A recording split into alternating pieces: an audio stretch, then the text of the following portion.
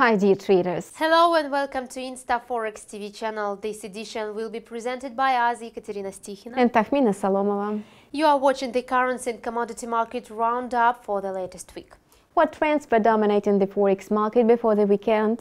The US dollar hit fresh highs against its rival currencies. And what exactly triggered massive long positions on the greenback?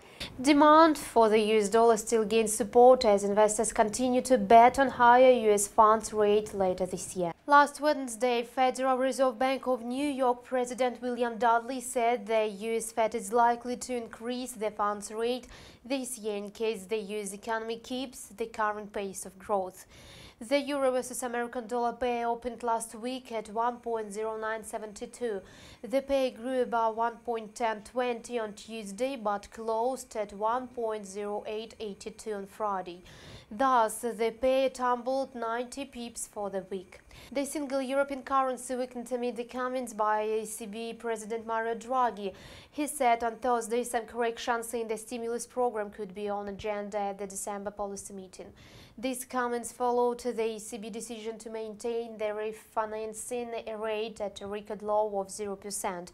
Besides, the deposit rate was kept unchanged at minus 0.4%. The pound sterling surged in the beginning of the last week in light of upbeat data on consumer inflation and the labor market.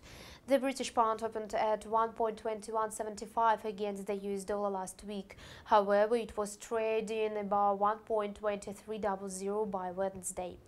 Later, the pound lost ground and closed the week at 1.2232, having gained 50 pips. The US dollar plummeted against the Japanese yen on Wednesday. Then the greenback rebounded and closed the week at 103.83, which is roughly the same level of opening on Monday. On Friday, Bank of Japan Governor Haruhiko Kuroda stated the central bank could push back the timing for hitting the target inflation rate.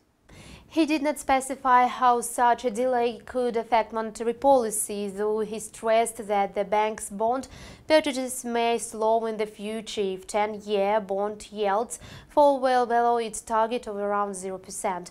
That's all about the main market moves on Forex. Thank you for the currency market overview, Takhmina. You are welcome, Ekaterina. What sentiment was expressed by commodity investors last week? Oil and gold were trading with the upward trend. What was the reason behind the rally?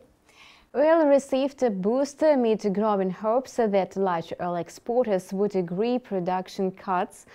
Gold was showing a mixed dynamic last week amid uncertainty about the timing of Federal Reserve's next interest rate hike. On Friday, oil futures regained losses, closed the week modestly higher despite the stronger US dollar. Oil prices rallied in the light of Russia's energy minister's statements.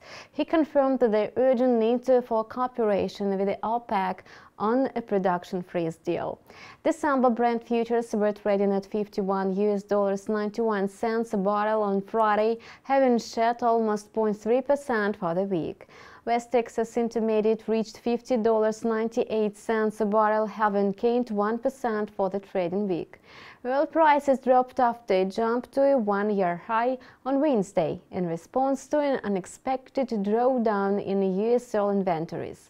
Besides, gold was trading in a narrow range on Friday, having closed the week flat on the back of the stronger US dollar.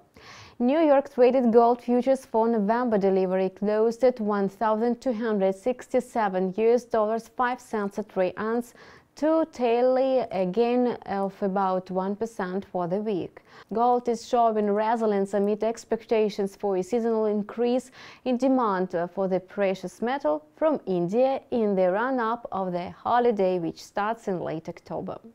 India and China are top gold consumers. Ekaterina, thank you for their comments on the commodity market. You're welcome, Takhmina. You have watched the weekly update on the currency and commodity market on ИнстаФорекс TV channel. It was been presented by us, Takhmina Salomova and Ekaterina Stikhina. Good luck and see you later. Bye.